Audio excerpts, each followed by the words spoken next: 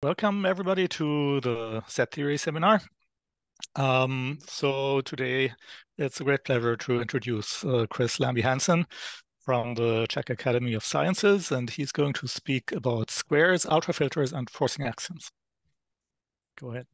Right. So yeah, thank you for the invitation to speak here, and thank you all for being here. So I'm going to talk about squares, ultrafilters, and forcing axioms.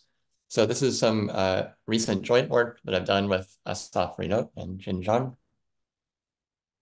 Of course, if you have any questions throughout the talk, please don't hesitate to interrupt to ask either by voice or in the chat, which I think I should be able to see. Okay, so let me start by giving the sort of basic definition that will be interesting to us today. So the most basic definition for us is the following. We have a uniform ultrafilter U over some cardinal kappa, it's at least omega 2. We say that U is indecomposable if it has the following property. So whenever we have some lambda strictly less than kappa, and we have a function f from kappa to lambda, there is a measure 1 set A in our ultrafilter such that the pointwise image of A under F is countable. Okay. So in other words, whenever we sort of partition kappa into fewer than kappa many pieces, the union of countably many of those is large in our ultrafilter.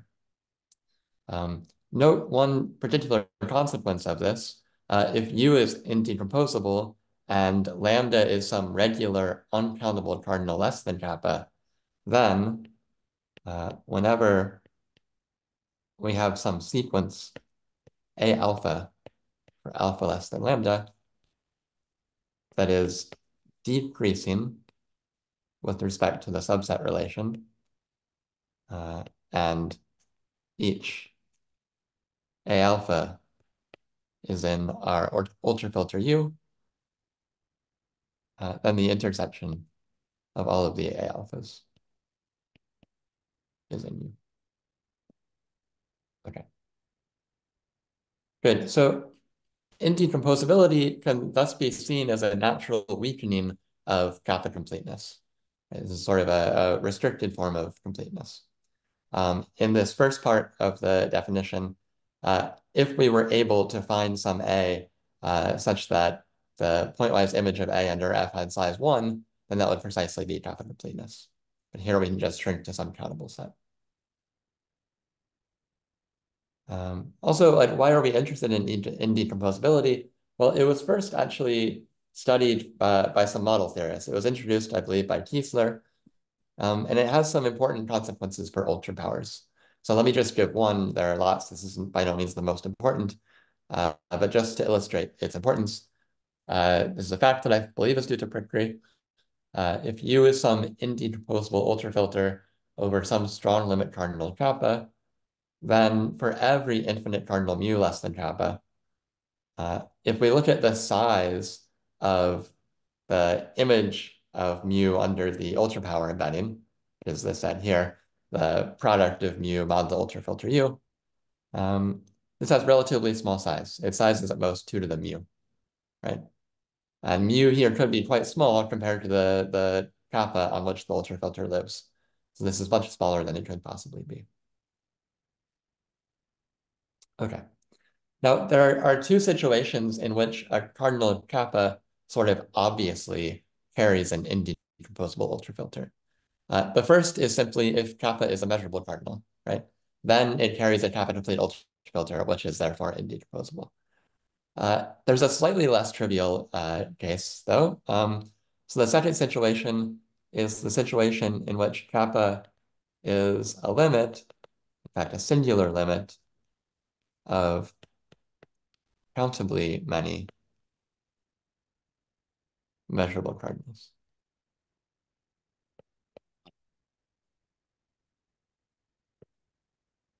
Okay, so let me briefly outline why kappa carries an indecomposable ultrafilter in this case.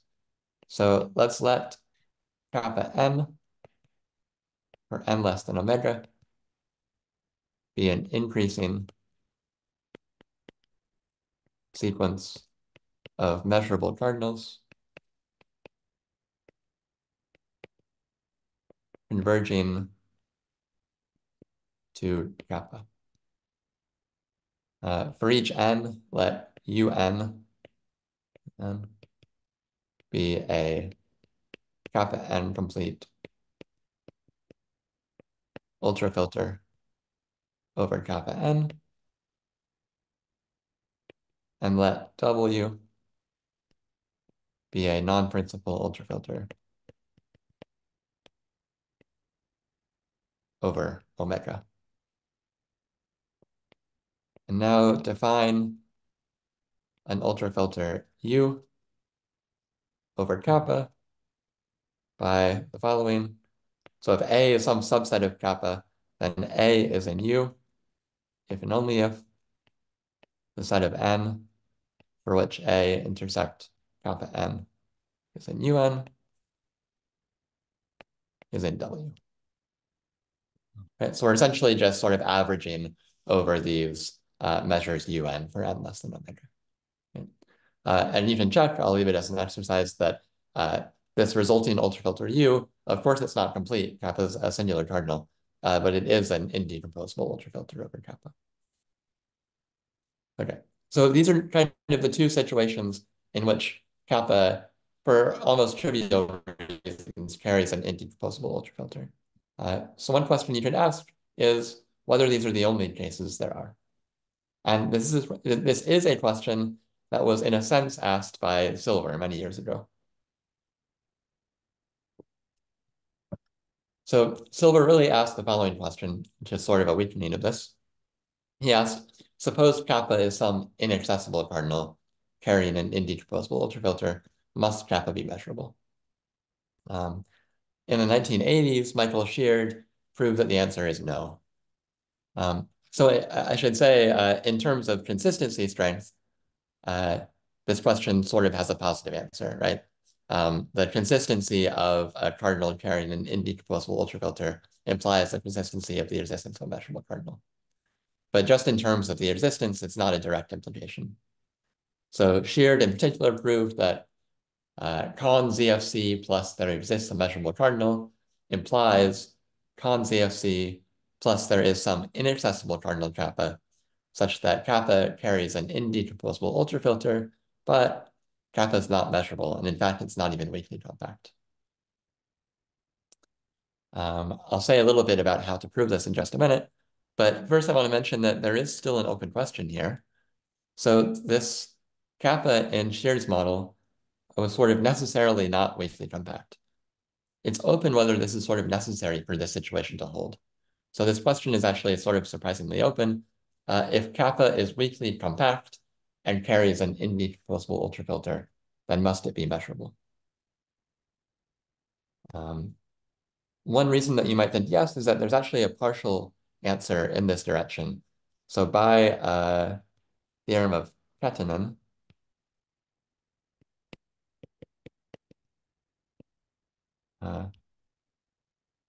it must be Ramsey. So any weakly compact cardinal carrying an indecomposable ultrafilter is Ramsey. So the question is, can we do better and prove that it must be measurable? So this is still open. Okay, so let me say a few words about how to prove Sheard's theorem. I'm going to outline a proof that is not Sheard's original proof. It's a proof that is due to us with Renaud and John, but it's very similar in spirit to Sheard's original proof. And I want to give a definition that will be relevant to us. And this is a definition of something called an indexed square principle. So for this particular principle, I want to fix infinite regular cardinals theta less than kappa. Then by this expression, square ind kappa theta, this asserts the existence of a certain matrix, C alpha I, for alpha a limit ordinal below kappa, and I some ordinal between I of alpha and theta. Here, I of alpha is always some ordinal below theta. It depends on alpha.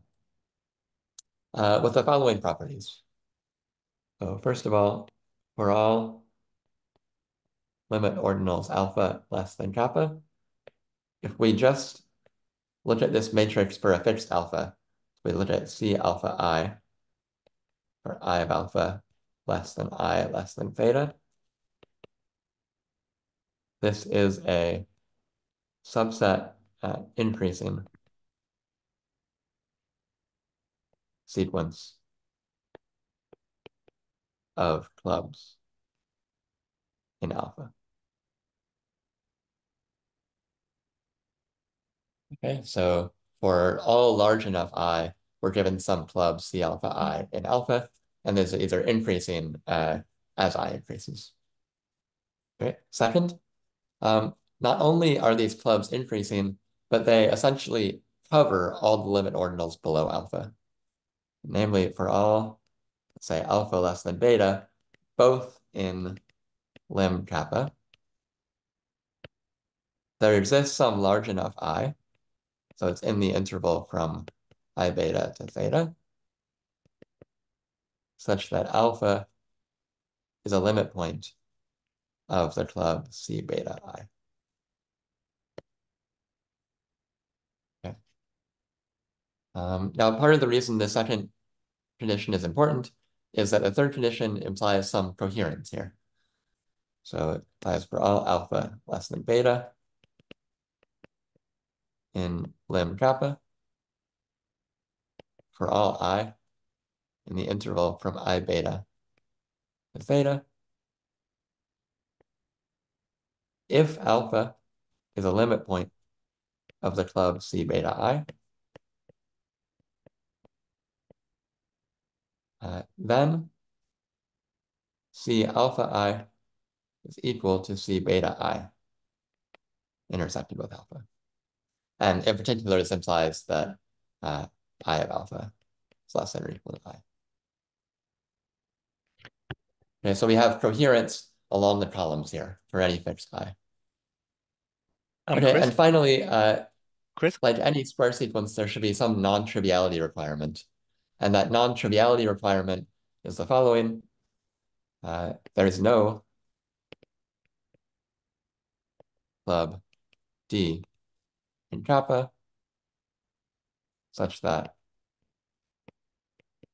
for every limit point alpha of D, there exists some I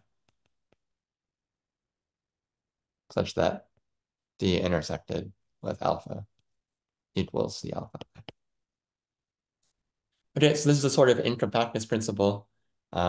We have clubs like this in every ordinal beta less than kappa, but no such clubs all the way up in kappa. Okay, now there's a natural forcing that I'll call P kappa lambda that adds a witness to this index square principle by closed initial segments, right? I just want to add sort of an initial segment of a matrix that looks like this, that satisfies all of these properties locally, except for 4. 4 will just happen automatically by genericity. Okay, and the theorem we proved, which is sort of a different version of the same theorem that Sheard proved in the 1980s, is the following. It says that if kappa is measurable and its measurability is indestructible,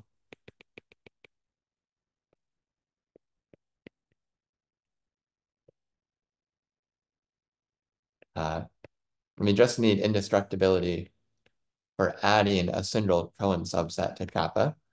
So this doesn't add any consistency strength. You can always arrange this for a measurable cardinal. Then, after doing this forcing to add this index square principle, actually, let me say something less general, but more concrete. I just want to add a square sequence of width omega here. Kappa carries an indecomposable ultrafilter. Okay. If you vary the width of the sequence and force width, say, p kappa theta for some different theta, you would get an ultrafilter with some weaker indecomposability properties. But just for contrariness here, I'll focus on this case. So we're adding this index per sequence of width omega, and in the extension, kappa still carries an indecomposable ultrafilter. It's obviously not weakly compact here because this square principle holds there. In particular, there's some kappa Ehrenstein tree that you can read off of the square sequence. All right, so this is one way of sort of seeing the truth of Bechered's theorem. Okay. However, adding these index square principles sort of wreaks a lot of havoc on the universe. In particular, if index square, say kappa omega holds, then this all of a sudden implies that, for instance, there are no strongly compact cardinals below kappa.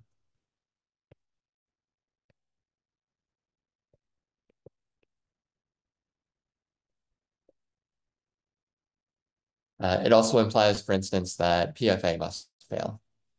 Okay. And in fact, in quite a remarkable theorem recently, Gabe Goldberg was able to prove that actually, if you assume that there exist strongly compact cardinals, then Silber's question actually has a positive answer above those strongly compact cardinals. More precisely, he proved the following theorem. And in fact, he proved it more general than this, but I'm going to just, for simplicity, focus on this particular case. So 4 or 5 years ago, he proved the following. Suppose that mu is some strongly compact cardinal, and kappa greater than mu carries an indecomposable ultrafilter, then it must do so for one of the trivial reasons we saw before. Okay, so either kappa is measurable or kappa is a limit of countably many measurable cardinals.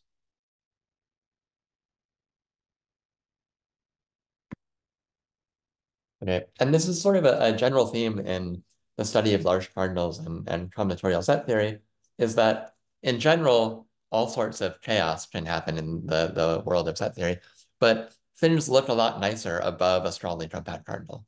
Things are much more regular, more predictable above a strongly compact than they are in general. And this is another instance of that happening.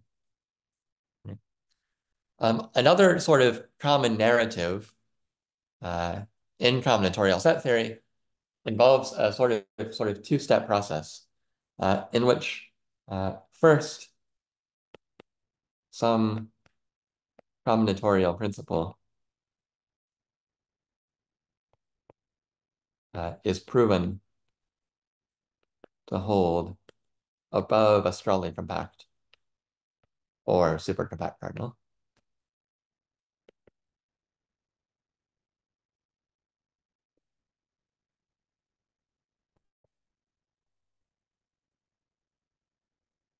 And then later on, the same principle is shown to hold, let's say, above omega 2, assuming the proper forcing axiom.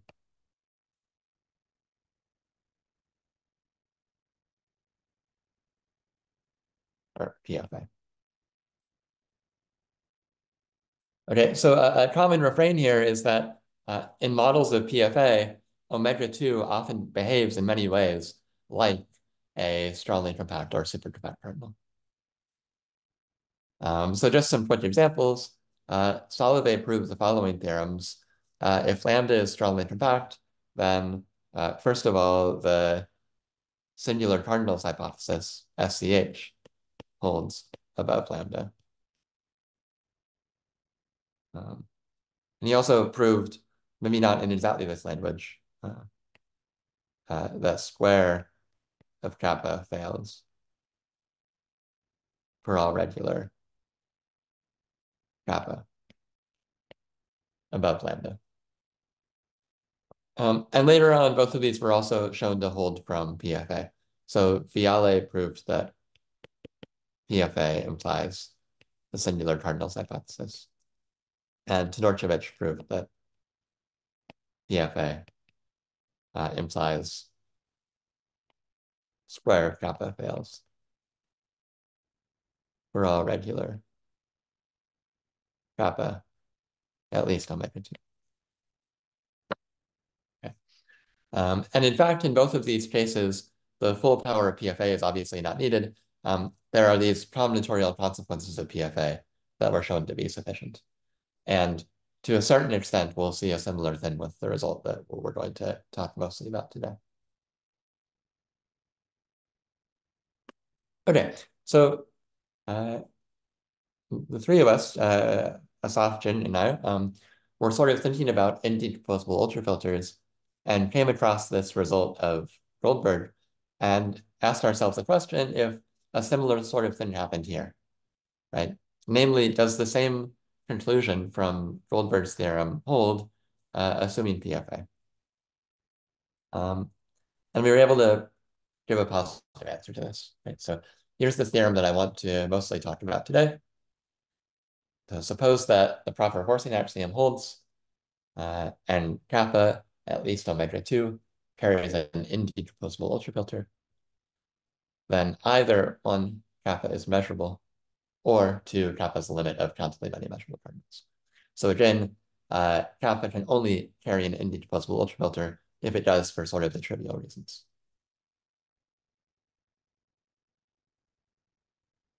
Okay, so just as with these results up here, we're not going to apply the proper forcing axiom in terms of finding some proper forcing and meeting a bunch of dense sets.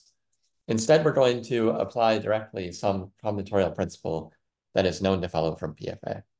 And this principle is the existence of what are called guessing models. So I want to introduce and review some of the basic properties of guessing models. So first, we need some definitions.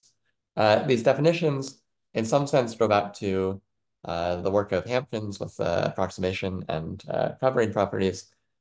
These specific definitions are, I'd say, due to Viale and Weiss.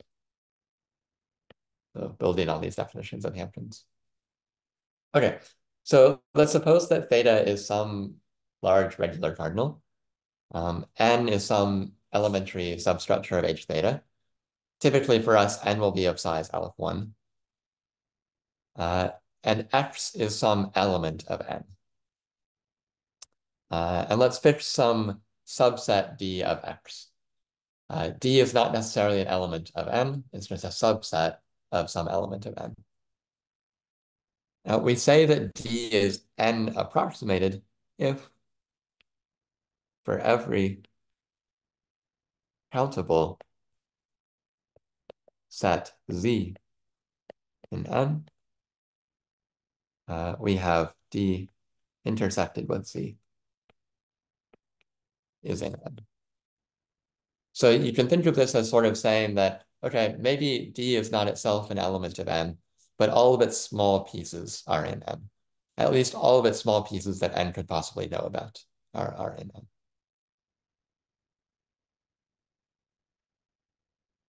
Okay, we also say that D is N guessed if there is some set E that's actually an element of N, such that as far as N is concerned, E looks exactly like D. So in other words, E intersect N equals D intersect N. Okay, so again, we're not necessarily saying that D is an element of N, but there is some element of N that, at least as far as N is concerned, behaves just like D. And finally, we say that N is a guessing model if every set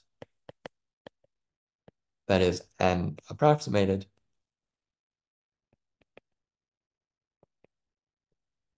is N guessed. Okay. So in other words, every set that's a subset of some element of N, if N sees all of its small pieces, then N sees not necessarily that set, but some set that behaves just like it. as far as n is concerned. Okay, and now the guessing model property, which we abbreviate GMP, is the assertion that there are a lot of guessing models, and more particularly a lot of guessing models of size Aleph-1. So more formally, this is the assertion that for all large regular theta, the set of guessing models is stationary in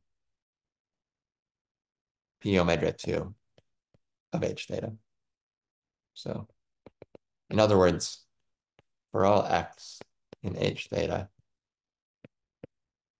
there's some elementary submodel of H theta such that x is in N, cardinality of N is omega 1, and N is a guessing model.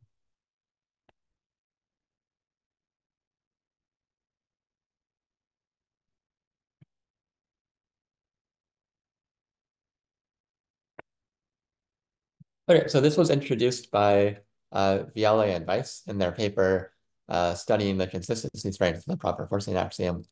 They typically did not call it by this acronym, in particular because this is actually equivalent to a two-cardinal tree property that is usually referred to as ISP omega 2. So for those of you who have maybe seen that before, let me just note that GMP is the same as ISP omega 2, which is a statement about two cardinal trees. I'm not going to talk about this directly, so I won't define this, but if you've seen it before, then they're the same. So Viale and Weiss proved that PFA implies GMP. And in the years since then, it's been shown that GMP in fact suffices for many of the applications of PFA.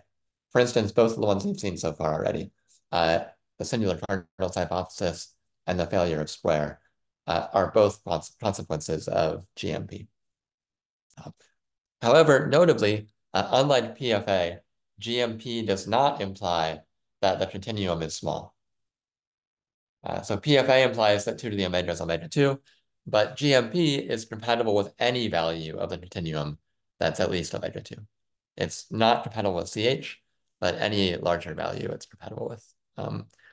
In fact, GMP is always indestructible under adding any number of Cohen rings.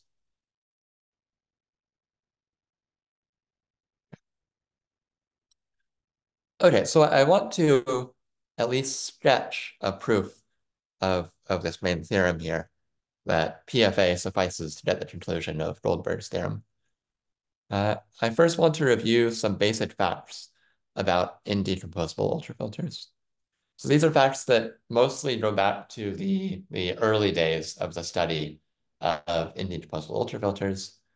A lot of this work was done by Kiesler, Krunen, and Brickry.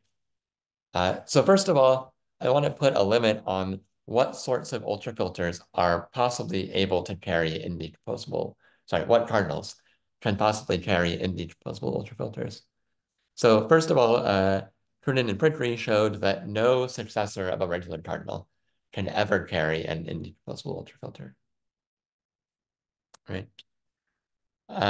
Then Brickry showed that if SCH holds and lambda is a singular strong limit cardinal, then lambda plus does not carry an indecomposable ultrafilter. Okay. So for the most part here, since we're going to be working under PFA and so SCH holds, with the exception of some sort of annoying cases we have to think about here, this is going to say that we can focus mostly on limit cardinals, kappa. Okay. Good. So before I give the next basic fact, I want to give just a restatement of the definition of being indecomposable. So this is really just a rewriting of the definition. A uniform ultrafilter U over a cardinal kappa is indecomposable if and only if the following holds. for all lambda less than kappa, for all f function from kappa to lambda, there is a function phi from kappa to omega. And there is a function g from omega to lambda such that f is equal, at least when restricted to some measure one set, to the composition of g and phi. Okay, this is a slightly obtuse way of writing the original definition. It's much harder to parse, but if you think about it, this is exactly what it's saying, right? Remember the original definition, if we had this function f, then we could find some measure one set A, such that the pointwise image of A under F is countable. And now we just take this countable range, map it to omega, and then take the preimage of that map as this this G, right? And this gives us what we have here, right? But the reason I'm writing this sort of more obtuse version of the definition is that Silver proved this remarkable theorem that we can actually switch the order of quantifiers in this statement. And we can find a single function phi that simultaneously works for all lambda and all f. Okay. So this is the same with the next theorem. Just to restate this, Silver proved that at least if kappa is large enough, this choice of phi can be chosen independently of f.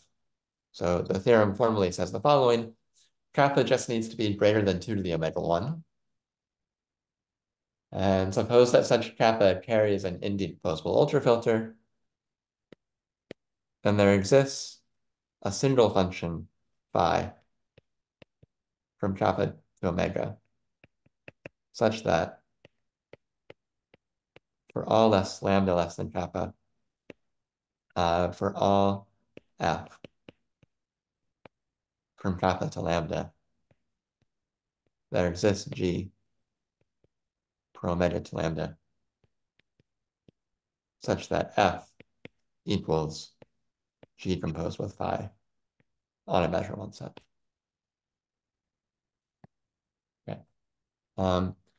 There's actually a really nice proof of this theorem. Unfortunately, I don't think I want to take the time to do it here, but I encourage you all to find the proof of this. It's quite nice and sort of surprising, I think.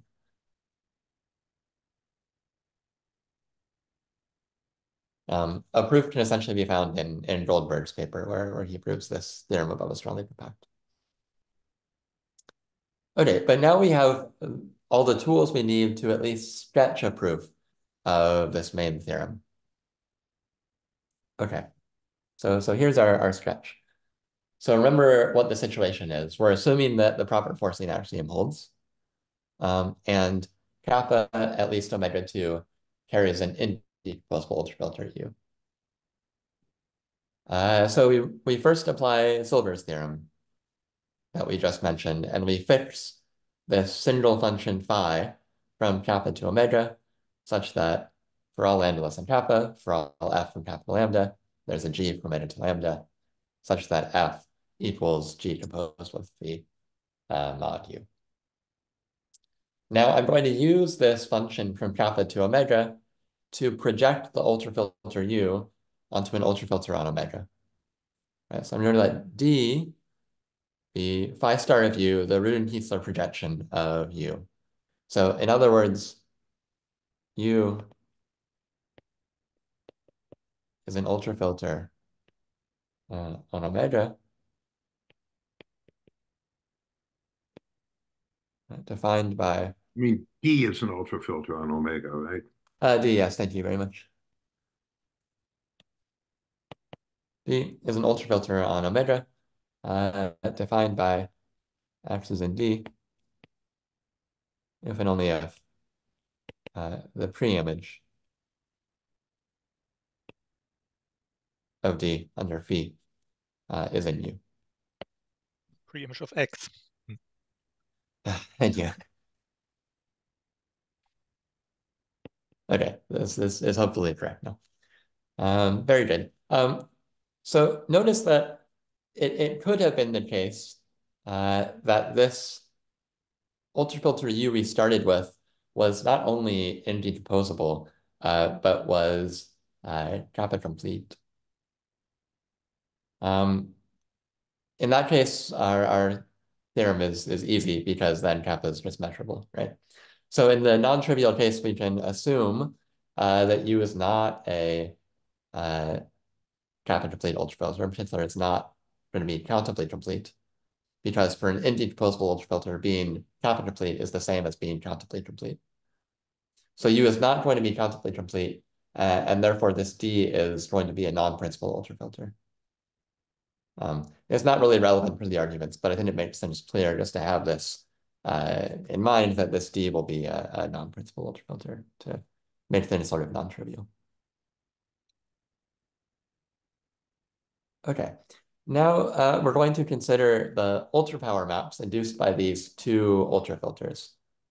We have JD, which is the ultrapower map with respect to D from V to MD, and JU from V to MU.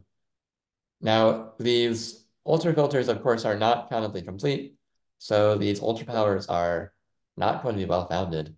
And so in the arguments in this theorem, you have to be careful to keep this in mind when doing the arguments. We're mostly going to ignore that during this talk, because I won't be going in depth into many of the details, but I just want to mention that you do have to keep in mind that these are non-well-founded ultrapowers. Okay, however, there is going to be a map, okay, from MD to MU, defined as follows.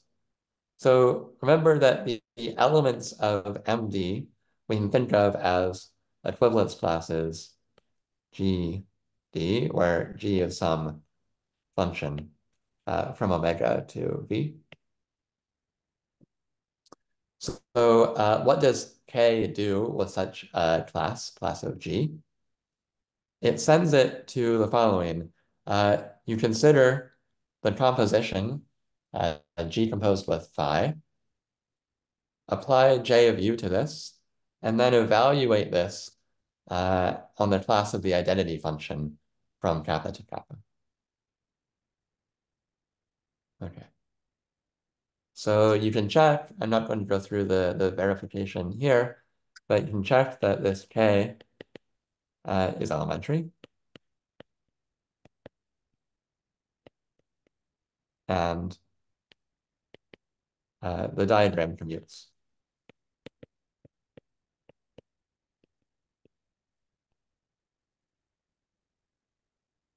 V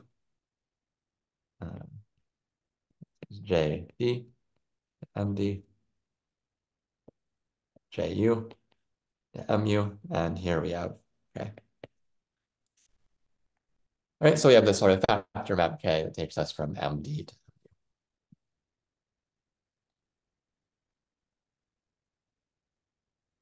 to moreover, for all lambda less than kappa, if we look at what this map K does on the ordinals of MD that are below JD of lambda, it's essentially the identity. So it maps these ordinals onto some initial segment of the ordinals of MU. And in fact, that initial segment is precisely JU of lambda. Okay. This is exactly because of these magical properties of this function phi that we isolated, right? Because what is this phi doing? It's saying that any ordinal that lies here below JU of lambda is represented by some function from kappa to lambda. And what phi is doing is it's saying for any such function f, I can actually find a function g from omega to lambda, that's essentially the same as it. It has the same information after composing with phi, modulo the ultrafilter. And so all of the ordinals below Ju of lambda in Mu essentially have corresponding ordinals below Jd of lambda in Md. And those are just mapped to the corresponding places. So it follows in particular that if we have any set sigma in Md, such that Md thinks that the cardinality of sigma is less than Jd of lambda for some lambda less than kappa, then K of lambda is exactly the pointwise image K of sigma is the pointwise image of sigma under K. Okay. Very good.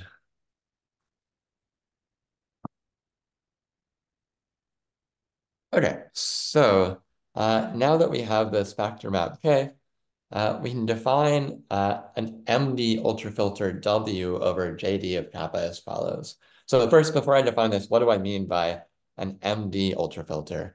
I mean that W is going to measure all of the sets that MD thinks are subsets of JD of kappa.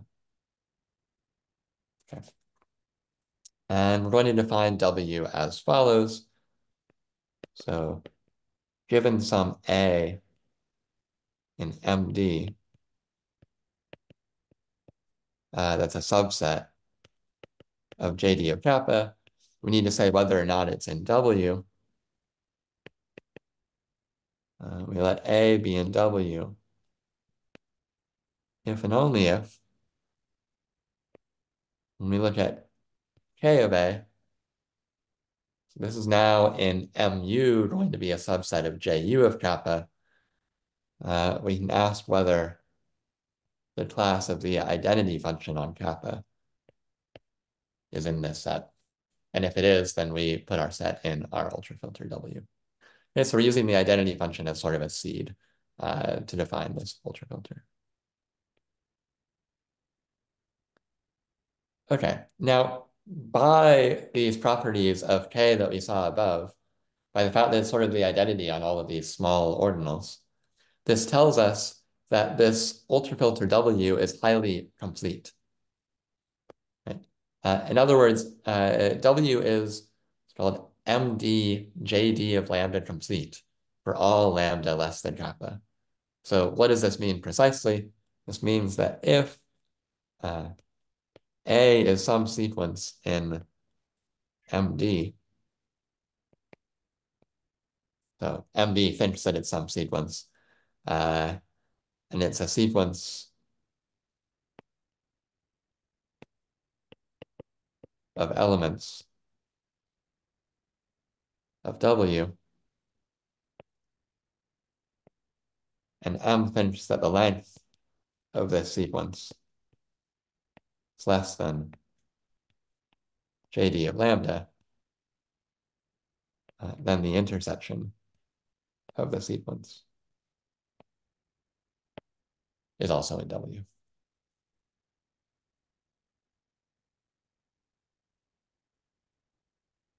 Okay, so one thing I want to immediately note is the following. If we got really lucky and this ultrafilter W were actually an element of our ultrapower MD, then we'd be done by elementarity. We'd be done because MD would think the following. For all lambda less than kappa, MD would think W is JD of lambda complete ultrafilter over JD of kappa. And now we have two possibilities. So the first possibility is that the cofinality of kappa is greater than omega. In this case, if you look at the soup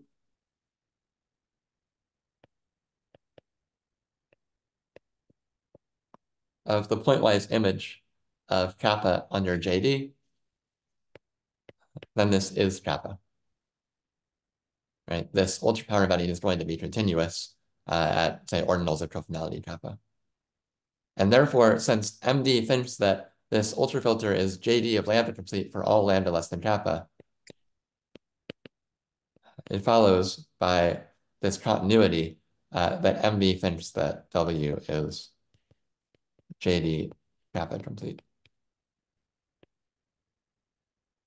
And so then just by elementarity, V thinks there is some kappa complete ultrafilter over kappa. So kappa is measurable. Okay, the other possibility is both kappa equals omega. But now we just sort of directly apply elementarity to this statement, right? Then for all lambda less than kappa, by elementarity, V thinks there's this a lambda complete ultrafilter over kappa. The completeness of this ultrafilter must be a measurable cardinal. And since kappa is singular, must be less than kappa. So kappa is the limit of measurable cardinals, right? So we have our two cases here. Okay. However, in general, there's no reason to think that W lies in MD, right? It was defined entirely externally to MD, so there's no reason to think it'll be there.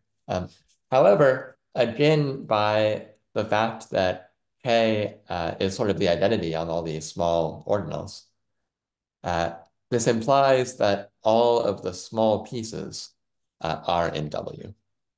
Or sorry, all of the small pieces of W are in MD. So in particular, we have the following lemma. Suppose that lambda less than kappa is such that 2 to the lambda is less than kappa. Then for all x in V,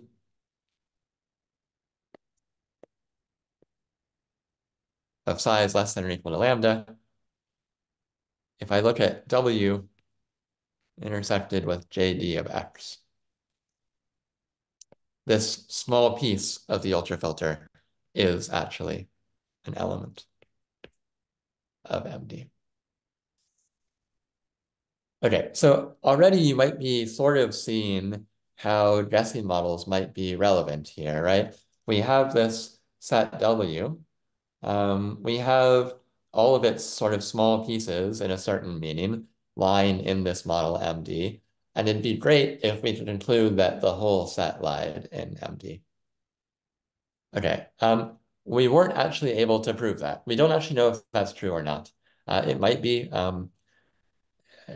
We weren't able to show that, but we were able to sort of get almost there. So I want to sort of sketch how the rest of this argument goes, at least to a certain extent. So how do we actually use this fact that looks like some sort of approximation property? Okay, so let's let theta be some sufficiently large regular cardinal. And let's consider an arbitrary guessing model. Remember, we're assuming PFA, so we're assuming GMP. And suppose we have some guessing model N. It's an elementary submodel of H theta of size omega 1. Okay, now PFA holds, so 2 to the omega 1 is omega 2. So kappa is certainly greater than 2 to the omega 1. So we can apply this lemma to say that W intersect JD of N is in MD. So what we can do is we can fix some function that represents it there. We can fix some function f sub n from omega to n intersect the power set of kappa, such that Fn represents W intersected with JD of n in the ultrapower. Okay. Now we can assume a couple of things by elementarity, right? So we have sort of a Walsh's theorem here. We know that W intersect JD of n is sort of a JD of n ultra filter over JD of kappa. So by elementarity, we can assume that for all n less than omega, f subcapital N of n is an ultrafilter on N intersect the power set of kappa. So it measures all the subsets of kappa that are in N. And moreover, we can assume that this ultrafilter Fn of N is N omega 1 complete, right? We can't really do much better than this because we need the relevant ordinal here to actually be a subset of N to say that any sequence of that length that's in our model N is actually a subset of the model, right? But we have that here, so we can definitely assume that this Fn of N is at least countably complete with respect to countable sequences that are in N.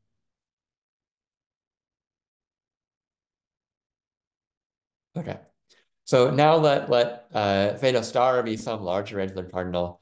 Let M be a guessing model. It's an elementary submodel of H theta star. And let Y be M intersect H theta. So Y itself will still be a guessing model, just the intersection of M with H theta. And now note that for all X in P omega 2 of H theta intersect M, we have X as a subset of Y. So just sort of trivially, if we look at our ultrafilter W intersected with X, this is the same as W intersect Y intersect X. And so again, by sort of a Wash's theorem, this implies that the set B sub X of N less than omega such that Fx of N equals Fy of N intersected with X. This must be in our ultrafilter D. Okay. Okay, so we're now ready for sort of the key claim, at least for the part of the proof that I'm going to sketch today. So my claim is that we have this guessing model M. I have these sort of omega many things that are ultrafilters over N intersect P kappa. And I want it to be the case that most of these are N approximated. So the precise claim is that if I look at the set of all N less than omega, such that Fy of N is M approximated, this is in our ultrafilter D. In particular, it's infinite. Okay, so let me sketch a proof of this claim.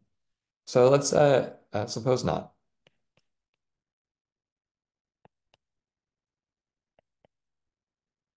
So for all N in omega outside of X, what does it mean that Fy of N is not M approximated? This means there is a countable Zn in M such that Fy of N intersected with Zn is not an element of M. Okay. Now, a property that I have not mentioned yet, but it's very crucial, is that guessing models are what's called internally unbounded. In other words, for every countable set, I will call it A of M, that's sort of bounded. So A is a subset of some X in M. There is a countable B that's actually an element of M that covers A.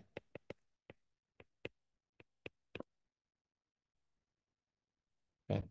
So now what I can do is I can find a single countable set that's an element of M and contains Zn for all of these n in omega minus x. So find a countable z in M such that Zn is in Z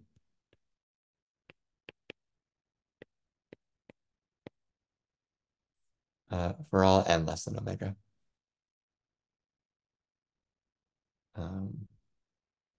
Good. Or actually, I guess that's fine. But what I really want here is Zn is a subset of Z. Each Zn is countable, so this is fine. Okay, but now we're sort of in trouble, right? Because let's go back to this note and apply this note to Z. Okay. So B sub Z, the set of m less than omega, such that f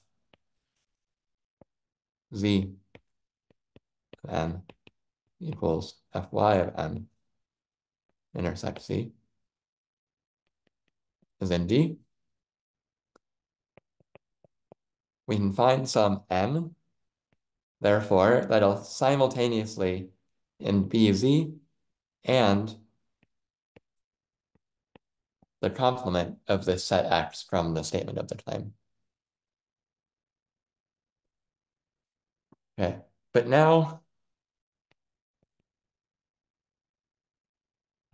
for such n, fy of n intersect Zn is going to be the same as fz of n intersect Zn. Because fz of n is precisely fy of n intersected with Z. But everything on this right-hand side is in M, and so is definable in M. And so this intersection of fy of n with Zn is also in M.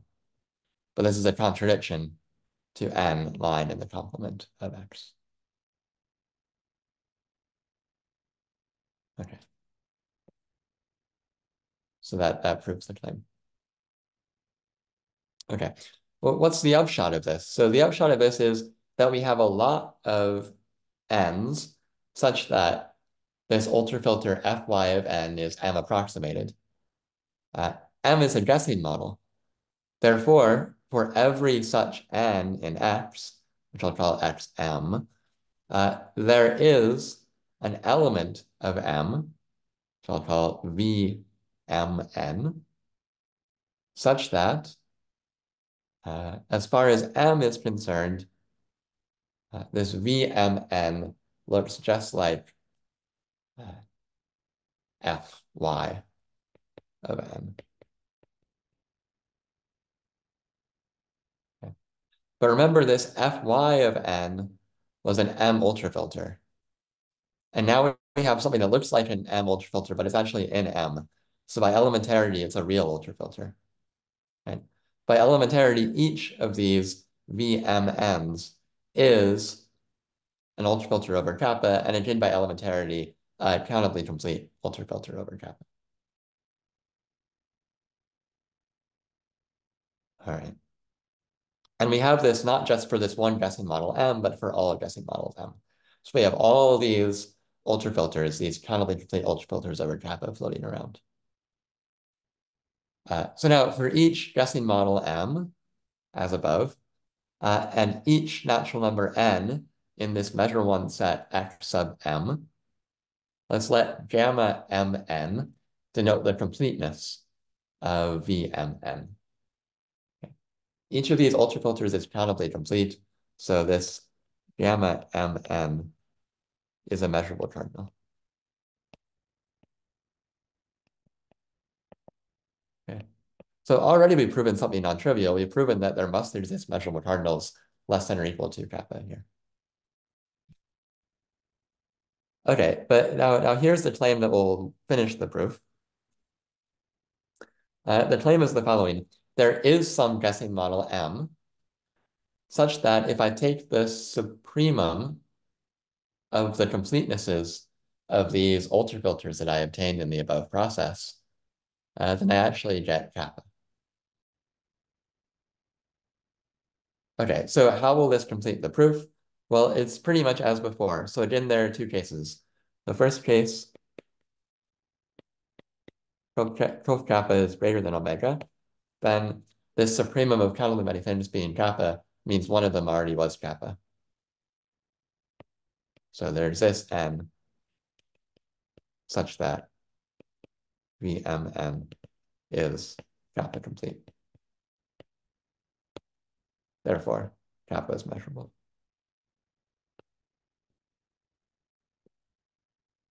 Okay, the other case, proof kappa equals omega. Okay, but now kappa is the limit of countably many measurable cardinals, namely gamma m n or n x m.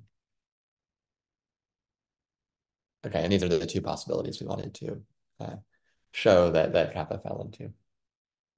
Okay, I'm not going to prove this claim. It's actually quite a bit of work goes into proving this, and it gets quite technical. So I'm skipping over a lot of the proof here. There's some interesting stuff there, but I don't have time to say anything really intelligible about the claim in the seminar. But I think the overall idea and sort of narrative of the proof should hopefully be legible from this. Okay. Good. So in the last few minutes, I want to say something about the optimality of this theorem. And I want to give a sense in which this theorem is sharp. Okay, so here's another definition, sort of ad hoc. There are much more general definitions about various degrees of indecomposability, but just to state the sharpness theorem, let's make this sort of ad hoc definition and say that a uniform ultrafilter U over a cardinal kappa, now greater than omega 2, is omega 2 kappa indecomposable if, for all lambda less than kappa and all functions f from kappa to lambda, there's a measure one set such that the pointwise image of this set under f has size at most omega 1. So I've relaxed countable to of size omega 1, just one cardinal up. Okay, so just sort of the next step up in loosening the definition of indecomposability. So what we were able to show is the following. So if PFA holds, or our proof also works if Martin's maximum MM holds, and kappa is a measurable cardinal, then there's a forcing extension in which PFA or MM still holds. Kappa is inaccessible but not weakly compact, and kappa carries an omega 2 kappa indecomposable ultrafilter. All right, so if we loosen the definition just this little bit, then we do get compatibility with PFA and even MM. So the idea of the proof is the following. So as in this proof of Sheard's theorem, we can assume the measurability of kappa is indestructible under adding a single Cohen subset to kappa. And now we force to add a witness to a certain weakening of index square kappa omega 1. Now, for sort of technical reasons, we can't actually force this full property. We weaken it to weaken the coherence requirements at ordinals of cofinality omega or omega 1. I don't want to state the exact property, but it is natural in light of the proof, I think. The reason that we need to do this weakening is in order to show that the corresponding forcing is actually omega 2 directed closed. And as a result, it preserves PFA or MM if MM happen to hold. Moreover, we can then consider doing a further forcing after adding this square sequence to add a thread through it, right? To add a club D, and go back to the definition of index square. We want to sort of add generically a club D that would witness the failure to 4. Namely, a club in kappa that goes all the way up that coheres with my square sequence all the way. And it turns out that the two-step iteration of first adding the index square sequence and then adding a thread through it is equivalent to adding a single Cohen subset to kappa.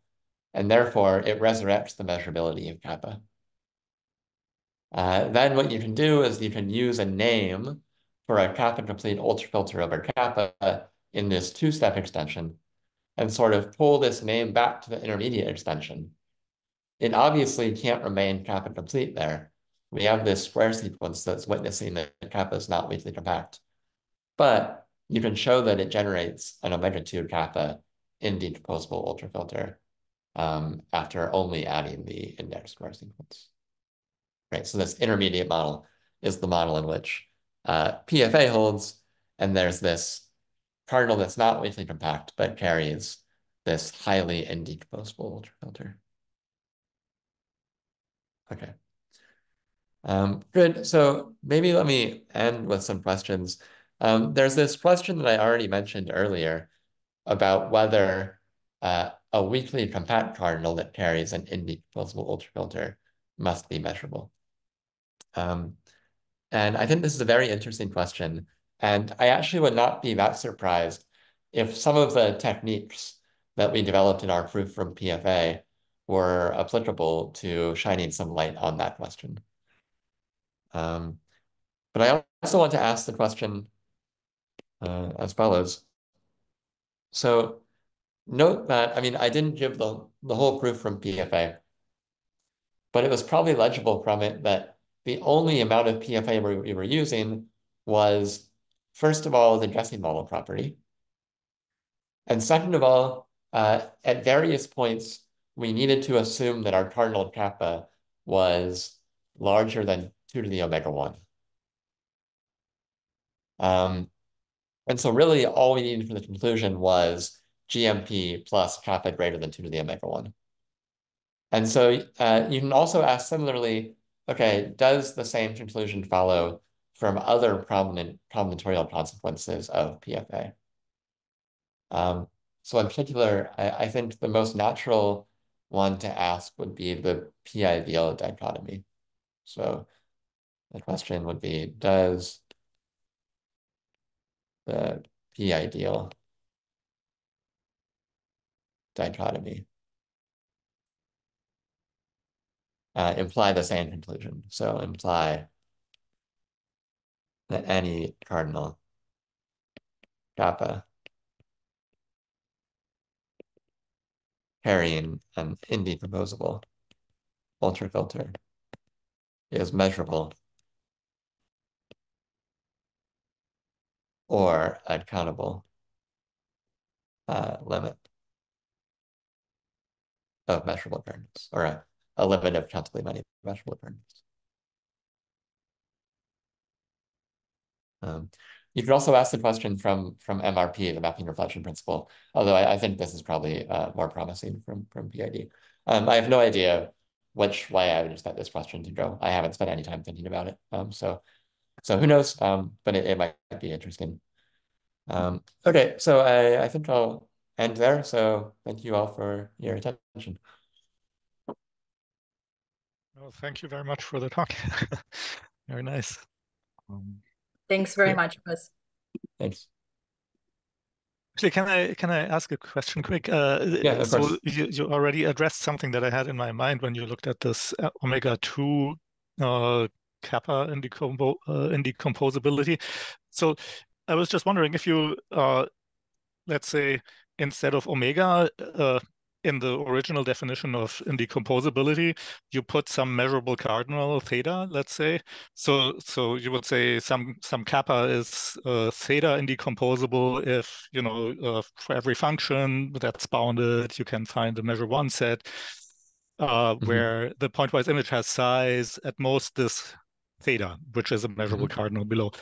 Could you then run a similar argument and say, like, if lambda is a limit of theta many measurable cardinals, that Right. Yes. that you could basically average over all the measures using the measure on that smaller measurable cardinal, Yes, right? Yeah. exactly. Okay. Okay. Yes, definitely. Okay. And in fact, for simplicity, I stated everything in the sort of simplest case here, but Goldberg's theorem is much more general. So Okay. he proves that like all he needs is something like if let's see if I can get this right. If lambda is let's say theta strongly compact, meaning that every lambda complete ultrafilter can be completed to a theta complete, or every lambda complete filter can be completed to a theta complete ultrafilter. So here theta less than or equal to lambda. Um, and kappa greater than or equal to lambda carries theta kappa in decomposable ultrafilter, which is exactly what you just said. Then either kappa is measurable or kappa is a singular limit of measurables and profanality of kappa is at most beta, or something like this. I see. Right? Yeah. Okay, great. Yeah, that's kind of exactly what I was wondering about. Okay, great. Okay. Any other questions for Chris? Yeah, I have a question, and I think also a meta question. So the question is, in various places, there's a conclusion that says kappa is the supremum of countably many measurable cardinals. In that case, as you pointed out at the very beginning, there's an easy way to construct an indecomposable ultrafilter. I'm guessing that in that situation you cannot guarantee that all the indecomposable ultrafilters on kappa arise from that easy construction. So the easy construction is possible, but there may be other indecomposables. And then my meta question is that question the same essentially as the one you mentioned at one point as something you didn't know the answer to about whether some ultrafilter is in one of these non-well-founded models of some sort. So I see. I have no real idea about either of them. Yeah. Okay. That's interesting. I've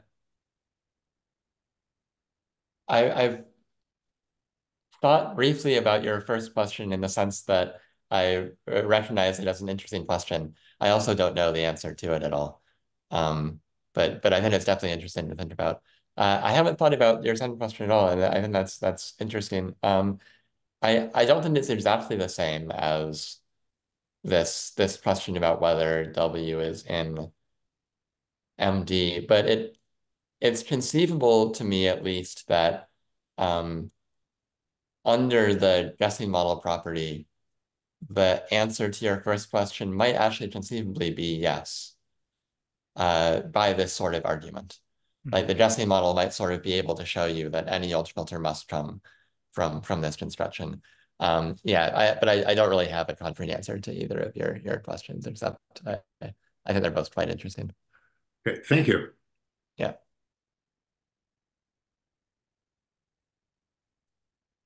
Okay. Well, I'll just say, add one thing, that Hilbert was right, that life is good inside Cantor's paradise. Yeah, I agree. Okay. This talk shows it. Yeah. Okay, I kind of have to head on to the next seminar that's starting here in a few minutes. So I have to sign off. Sorry. But thanks again, Chris, for this extremely interesting talk. Very nice. Yeah, thank you for the invitation, and thank you all for your attention.